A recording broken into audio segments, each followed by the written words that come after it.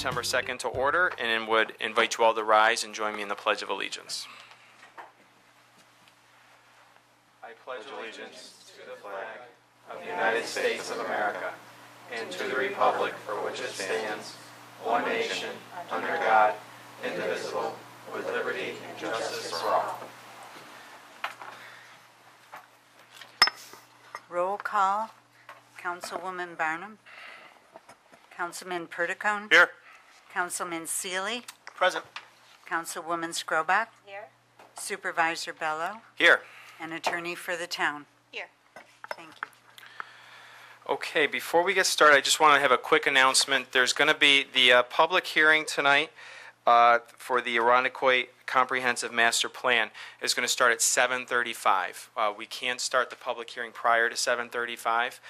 The town board, I'm going to ask in a moment for a motion to enter into executive session, and I'll tell you why, and then we will reconvene and open the public hearing promptly at 7:35. So I thank you for your patience. So pursuant to Section 105 of the New York State Public Officers Law, I would move to enter into executive session to discuss collective negotiations pursuant to Article 14 of the Civil Service Law and to discuss matters leading to the employment of a particular person.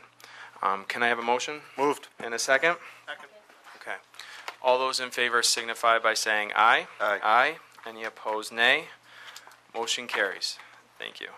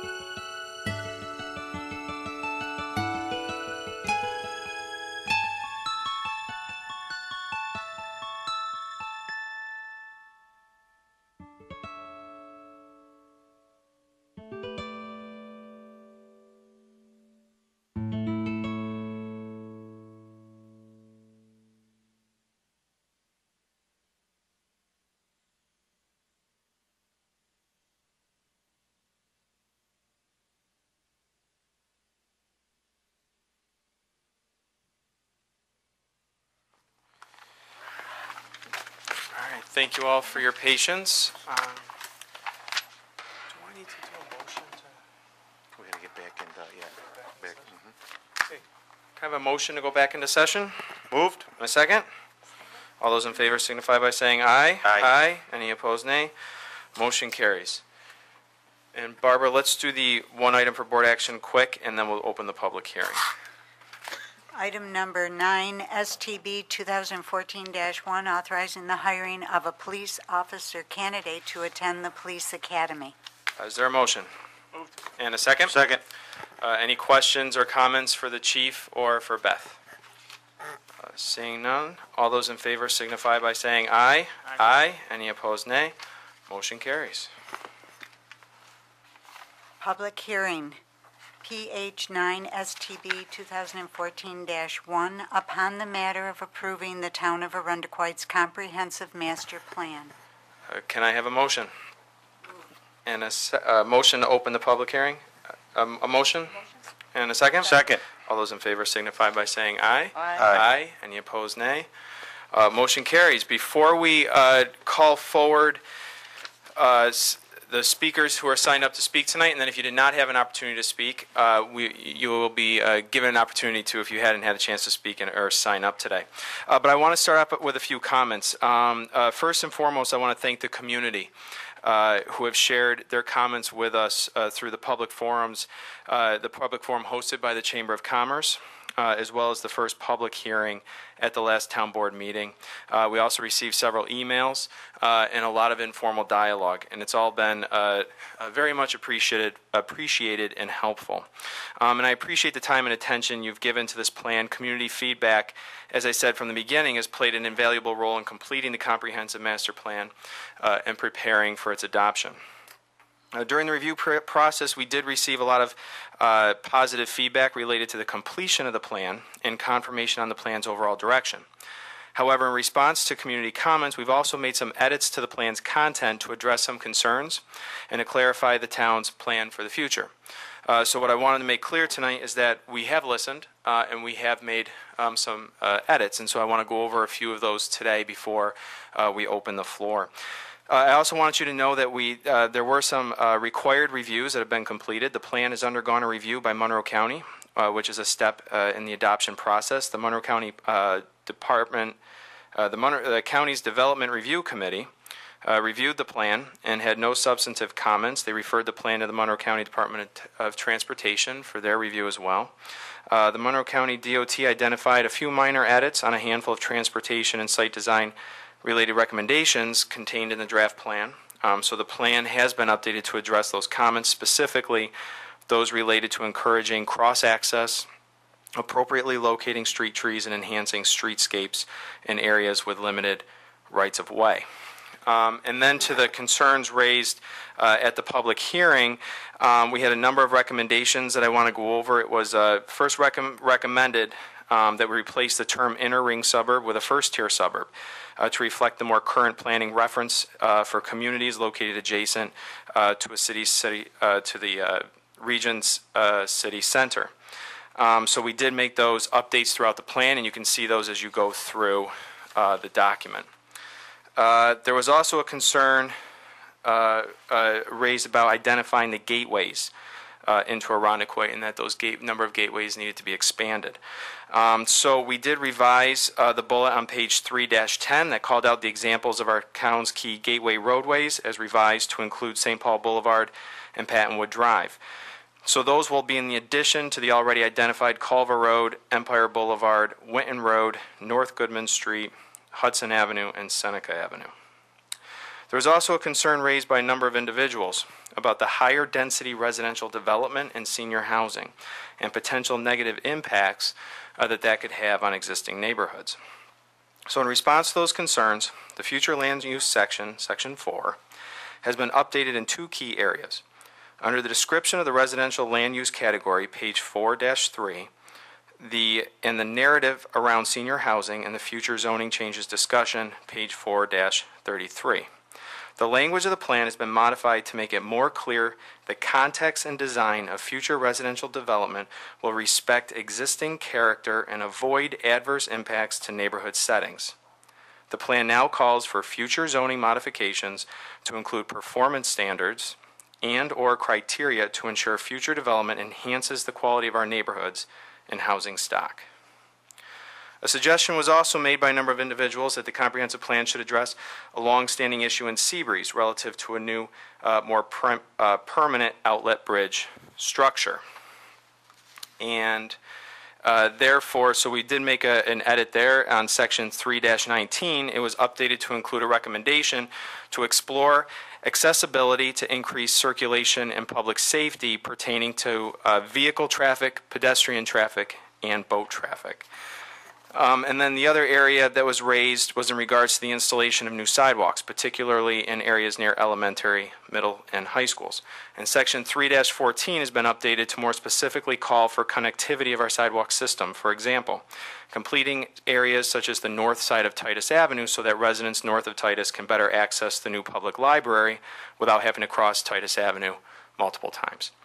There was also a number of, not a number, I'd say just a couple grammatical spelling changes, things like that, that were updated throughout the plan as well. So I just wanted to go over those before we open the public hearing. I'm going to go down and grab the sign-in list, and then we can get started.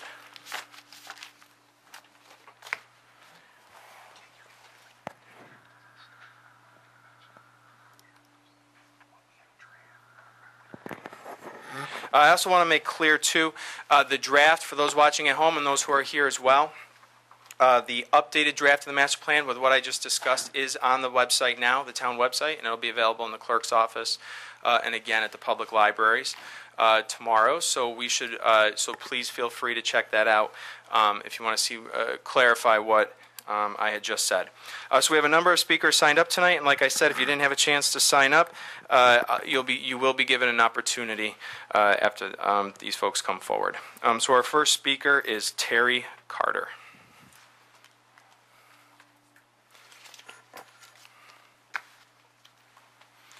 Terry Carter, 99 Oak Ridge Drive.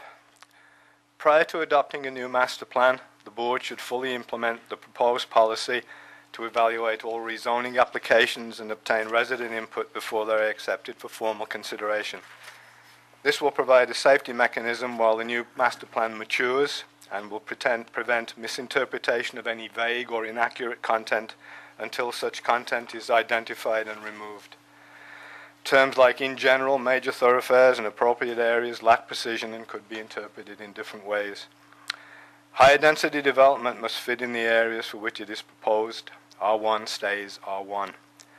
Developers will interpret the master plan for their benefit, and this is simply business. We would all do the same.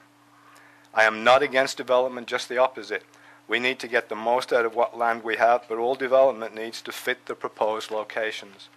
There are areas of the town with 2-story apartments that could accommodate 3-story. It fits in those areas.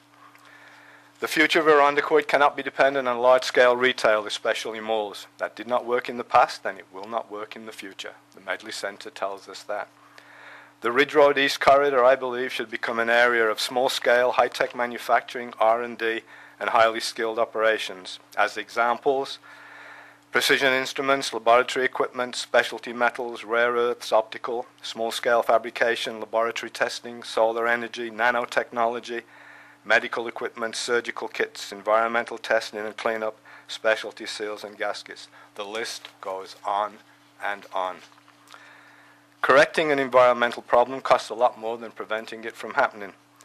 However, prevention usually increases the cost of a project, so the developer will try to avoid spending. SECRA and other laws must be followed. Planning needs to be an ongoing process, not an event.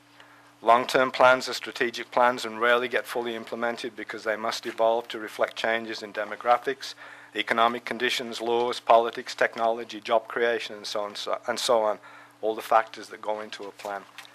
What get implemented are the individual development projects, which are tactical plans.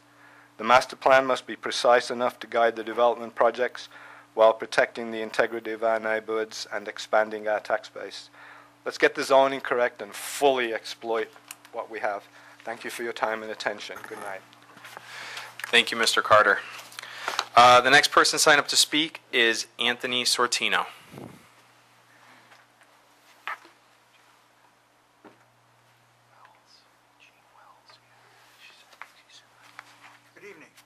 Tony Sortino, 310 Bay Village Drive. I've lived in Arundecoit since 1964. I'm also past president of the Chamber of Commerce and on the president board. I love this town, but what frustrated me is the prior administrations that started this process for a master plan and stopped. In August of 2009, draft was done, passed it out. Since then, I and the chamber have said, complete it, get it done. Nothing done. So I'm very pleased that this board and the supervisor, and commend you for going forward with something that absolutely needed to be done.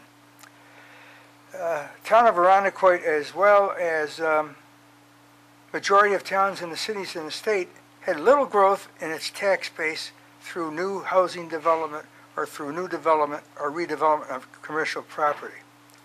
The State Department of Taxation and Finance reports that a review of municipal tax rolls between 2009 and 2010 indicate that about 79% of the towns and cities had a tax base growth under 1%.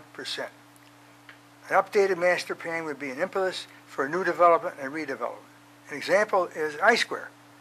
That took off and it's working out very well because there was a map, a guide. This is what to do and this is how you do it. Work on history, work on the Town of Arundecoit Comprehensive Plan began in 2007 with an inventory analysis of the town and its surroundings. October 2nd, 2008, the town hosted a public meeting to initiate the master plan progress. In August 2009, the town's consultants presented the draft master plan to the town board department heads, really ready to be adopted. Nothing was done. And at last, the town intends to adopt a resolution for final approval.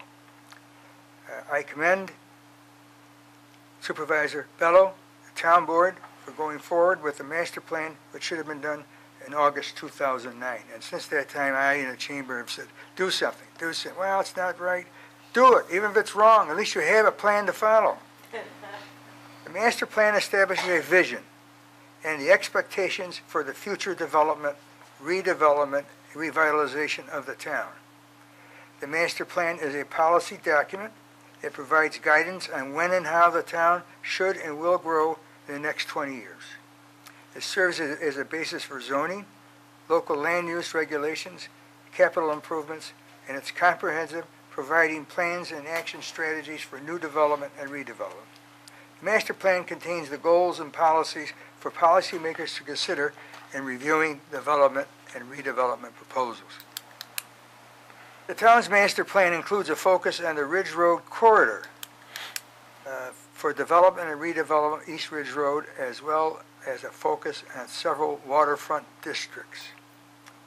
Given its high visibility and ease of access, the corridor remains an attractive development, redevelopment, and revitalization to contribute positively to the long-term improvement of the town's tax base.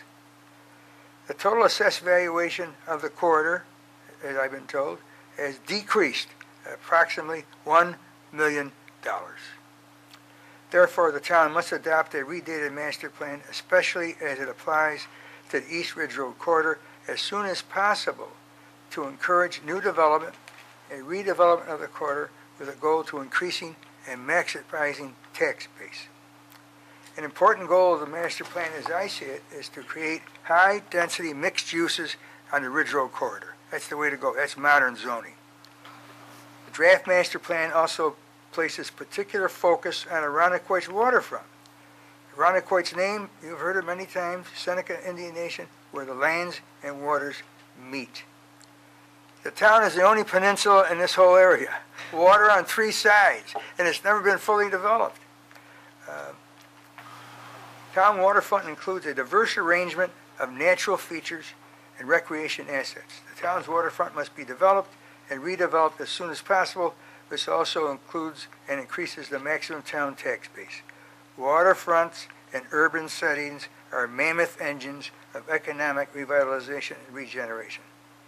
Animated waterfronts with boats and promenades attract housing, shops, restaurants, and bring new jobs. The Arundecoit Chamber of Commerce wholeheartedly supports the town efforts to adopt a master plan. The benefits of having an updated comprehensive master plan include consistency in decision-making. The plan gives decision makers a steady point of reference for the land use-related actions. Ability to make informed decisions. The plan provides facts on existing conditions and trends, enabling decision makers to better understand the impact of their decision versus relying on a gut instinct. Achieve predictability. The plan describes where and what type of development the community desires. This information allows individuals to plan for the purchase and use of property consistent with the community goals.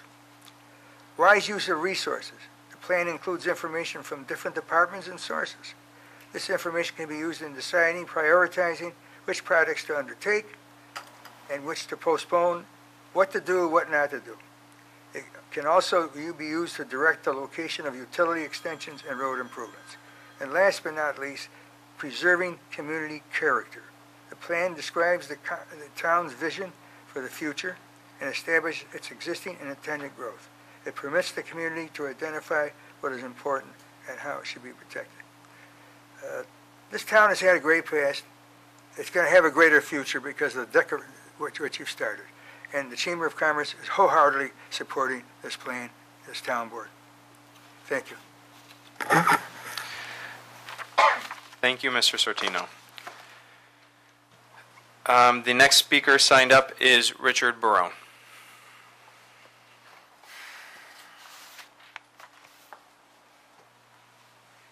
Richard Barone, 154 Allwood Drive.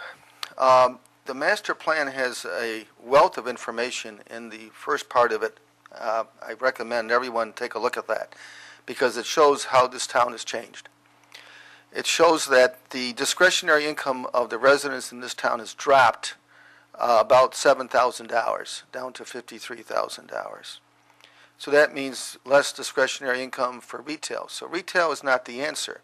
We have over 20 vacant businesses in town, some vacant for 8-9 years. Some of the new businesses have not gone into those vacant spaces. They've gone into other spaces that were not retail.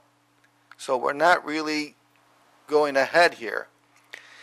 I was at the school board meeting a few weeks ago, the West Arundequoit, and they announced there were 5 challenges to the assessments in this town. One, they had to pay $47,000 to Rite Aid on Titus and Hudson. The other Rite Aid also is suing the town. Walgreens is suing the town for something like $270,000. Excuse me, that's Rite Aid on Ridge Road for $270,000. So the tax base is not the key. Why? Because these businesses are challenging the tax base and it's lowering it. You bring in new business, but how long are they going to last? Tim Hortons just closed. Starbucks, I'll guarantee you, will close in Culver Ridge once they open up on Ridge and North Goodman Street. Specifically on the master plan on the high density, and I appreciate that language, Mr. Supervisor, about the character of the neighborhood. However, the previous or current master plan specifically states that the Titus Avenue corridor remain R1. Now that is very clear. Once you start talking about character, now you're in an area of interpretation, and that's always fought in the courts. So I really feel strongly that the new master plan should include the reference to R1 for the Titus corridor east of the town hall, basically, and onward. Having dealt with the state environmental while I was on the planning board and as a town board member, I have a concern that you are changing some things that can have an impact on the environment. Therefore, I strongly urge this board to do the seeker, the environmental study on what you're changing. And I, again, feel that this update is good. I don't agree with all of it, but most of it I agree with. But I think you need to look at those areas where you are making changes that affect the environment. There may not be many of them, but Titus Avenue is one of them. And finally, I wanted to mention that I just got information today, and again, this speaks to the senior housing need that we have in this town, and there is one. My mother lived in a senior housing for a number of years before she passed. And it was always a waiting list, and there still is, for the 5 modest senior housing we have in town, which are very good for the most part, by the way. She was in at least 2 of them, and she was into Legacy. I received information today that Legacy has ability for 94 apartments. They have occupied now 78. And that's consistent with 2 previous studies that we did where we got actual information from the senior housings and also from Legacy. So again, the idea that we do not need high-priced, high-cost senior housing of that nature. That market is saturated, and I don't know if you want to, I don't know if it's necessary, but it may be a good idea to identify in the master plan the type of senior housing we need in this town. That it may be modest cost housing for seniors, not something that's expensive. And I mentioned, I think, before the area of assisted care, which may be the up-and-coming area. So again, I strongly feel that you need to look at the environmental impact on some of the areas that you are changing in the master plan. And thank you for the work that was involved. Great. Thank you, Mr. Barone.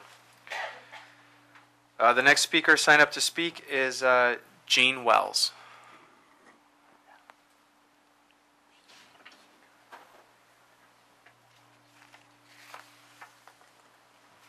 Hi. I'm also here about seniors. So I didn't know a lot about your master plan. I've lived here for 11 years, and I just tell you, I didn't notice. I'm sorry. It's your master plan. It's your master plan. It's our master plan.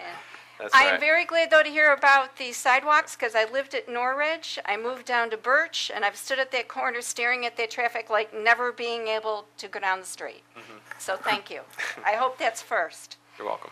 Is Supervisor Bello, you've been invited by NORC to come speak next Wednesday. I am part of NORC. Okay. And after the article Friday, I talked to Nancy Blakefeld, who runs NORC for us, and thought that maybe a broader market should know about NORC and what we do. Do any of you know NORC? NORC is actually located right here on Kings Highway, only the east side. Can you tell us what NORC stands for? Yes, I can. As a matter of fact, this might even help you. The nice ladies in your office told me it would help if you take some of this. I know what it stands for. Oh, then, okay, tell us. That would be a naturally occurring retirement community. But Oh, ours is a double N, Okay. because it's a neighborhood, That's a double. because we include houses as well as apartments, Sure. which is very rare. So they say. Thank you. Okay. A neighborhood naturally occurring retirement community. They have a 5-year grant, and we've just been told that our NORC is going to close. Catholic Family Center is opting out of the grant before it is completed. And again, after reading the article in the paper, I did start reading your whole master plan, not knowing that there was another revised version. So I'm sorry, I'm going with old news as of Friday. That's okay. That's okay. So basically is what the idea did. It came out of New York City to keep people in their homes. The problem is the model did not translate so well to up here, because my understanding is the paperwork is horrendous to keep this going, and they want a lot of in-kind things, which our area, well, Monroe County, it's not that kind of situation like getting a free apartment to have our office in and things like that. The NORC office is actually in the Kings Court apartment. They get a little price break. It's a 1-bedroom apartment. We use the living room as our community room, the kitchen, and the bedroom is Nancy's office, and it's shared with other staff.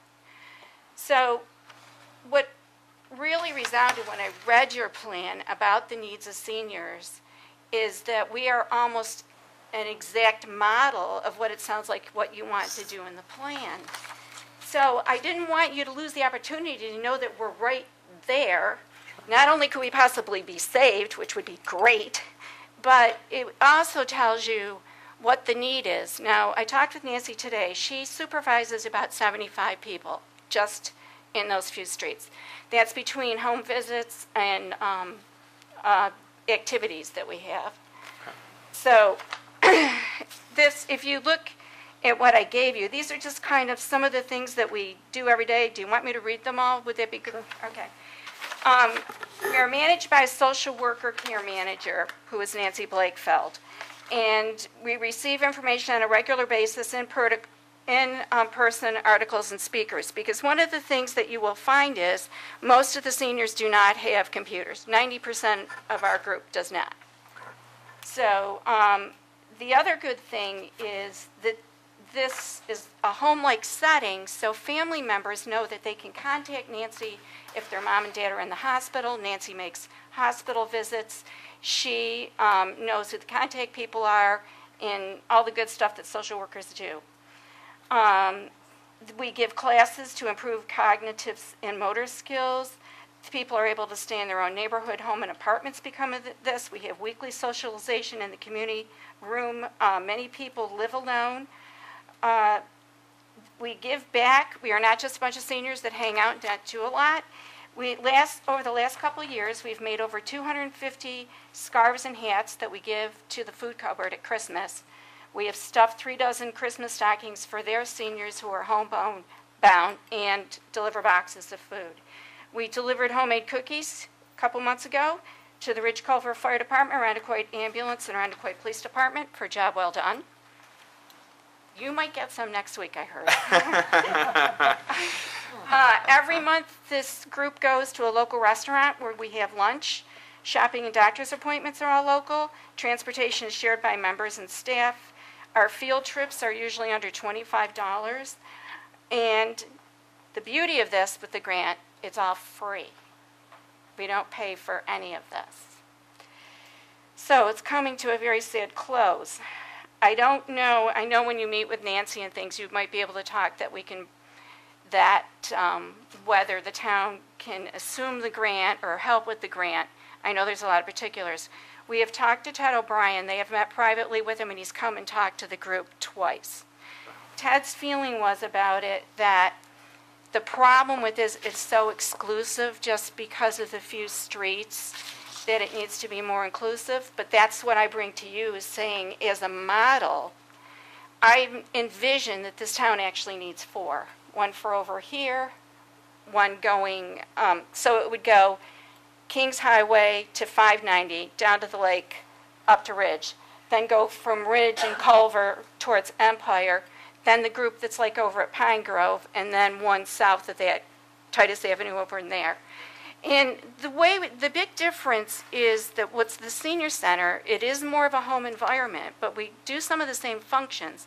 But one of the things I have to say with the majority of the seniors that I'm with, they don't want to leave their neighborhoods. Just the thought of going to Pine Grove is overwhelming. Some of them, truly, it's too expensive. If they have to spend $2 a day to take a bus and $3 a day for lunch, they can't afford $25 a week. They are losing, one of the big things is free housekeeping is provided for the most needed over there, which I don't know how they're going to be able to, what they're going to be able to do to help the people get that. Now on the second page, I have found out some other things. I will give you, I have some things on the Elder Source here, or on NORC, so you guys can quickly see what this is. One of the discrepancies I see is in information. I went to our senior site and I saw we had a Life in Arundecoit brochure, so I came over here, and you don't have any over here. You only have them at the senior center. So just a hint, maybe you'd like some senior brochures at the town hall. So, but I went to Catholic Family Center, and they have on their website Life in Arundecoit, and they explain what Life in Arundecoit is.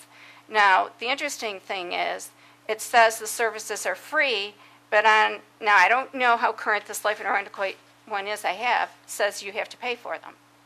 So that's kind of a issue. And on that note, there's so many more things, like there's one called ESSIP, which is expanded in-home services for the elderly program. And my only point of that is, without these social workers and somebody who knows somebody, you have no clue about all this stuff. It's impossible, you know. And my husband will vouch, it took me like all weekend trying to find all this stuff out. So, the other thing is, when I looked at our demographics real quickly for the town, it says residents living alone is 31.9%, and we never mentioned our seniors and what they make up of our demographics, and a majority of them are living alone. So I thought that was, you seemed doubtful. I have it right here for you. Good. This was on the website the other day when I printed it up. I know that our group of people, which is what most of my thoughts are on, that a lot of them do read the Irondequoit Press. I didn't know if we could get like a seniors corner in the Irondequoit Press. I didn't know if you would consider a short survey that they could do with the top 5 concerns, and we could collect them at Newark, or you could collect them here or at the library, and also include families, because one of the things we find out is, you know, as you know, families are elsewhere, parents are here, and they don't know how to get the help. And after a couple phone calls, it all just gets totally lost. So that's another one of the big things that we can offer by being in this group setting.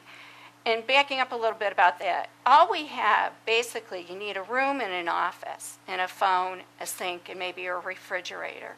So we're not looking for a model to replace what you have at the senior center, but just these little neighborhood community things. Maybe we could have them in the fire department, which brings me to thinking about a senior room in the library. I don't know. But the nice thing is seniors like to do things early, so we could use the room from like 9 to 4, and then all the rest of the time it would be free. It would be free weekends, so it'd still be a community room. And with that, I went to the volunteering part of our website, and I was really surprised to see in print that we send all our volunteers elsewhere.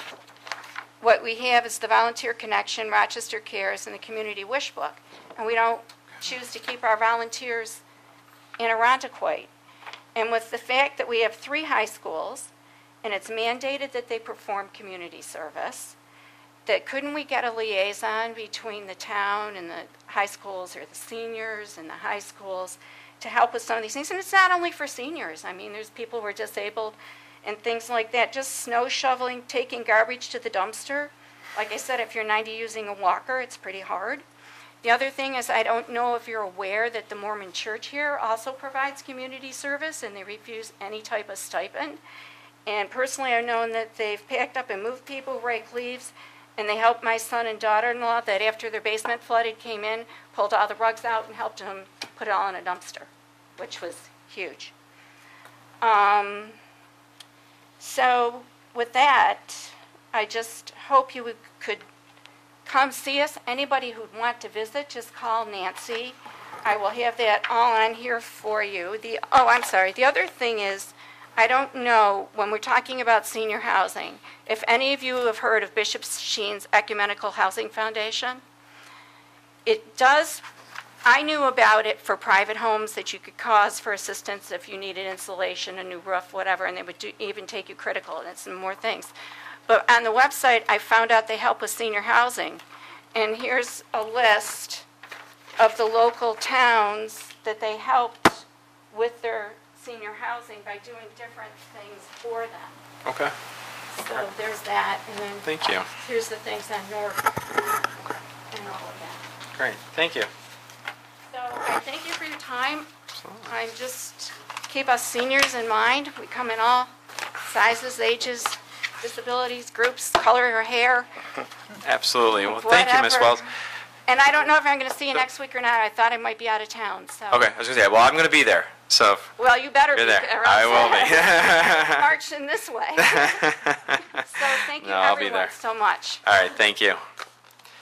All right, the next speaker signed up is Tom Jacobs. Did you want to? No? Okay, good.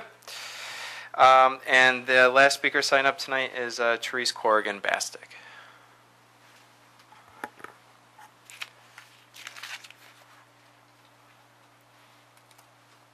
Good evening, Therese Corrigan-Bastick, 125 Eastman Estates. Good evening, Mr. Supervisor and fellow board members. Really want to commend this board on the whole process, on reigniting the process and providing ample opportunity and advertising the public input venues. So it's really appreciated as a citizen. The changes that you rattled through tonight is proof that you are listening. So thank you again for that. And I think the motto that was in the master plan, reach higher than the low-hanging fruit, we're well on our way. The only, just real brief, couple things that I wanted to cite is I was a little confused about the density and the references throughout the document. I think as some of the other speakers had mentioned, you know, if it's ambiguous, it's going to open up the door for interpretation, and that's what we don't necessarily need. So if we could take a look at that. I didn't see any ownership of density also in that action register that you had. The last point is the Titus Corridor or Titus Hill. A large amount of environmental issues, not a lot of net buildable area. People can be creative. I don't know if it's possible to have some sort of vision for that area as well included. Okay? So that's it, and keep up the great work. Great. Thank you. Was there anyone else who wanted to address the board tonight that didn't have an opportunity to sign up? No? You sure? Okay. So with that, I'd like to thank everybody for their participation tonight and for all the great conversation that we had. I would ask for a motion from the board to close the public hearing. So moved. And a second? Second. All those in favor signify by saying aye. Aye. Any opposed, nay. Motion carries. With that, I'll just make a brief announcement. The next public hearing for the comprehensive plan is scheduled for September 18th. Okay, that's the next regular town board meeting, September 18th. So with that, I will take a motion to adjourn. Moved. And a second? Second. All those in favor signify by saying aye. Aye. Any opposed, nay. Motion carries. We're adjourned.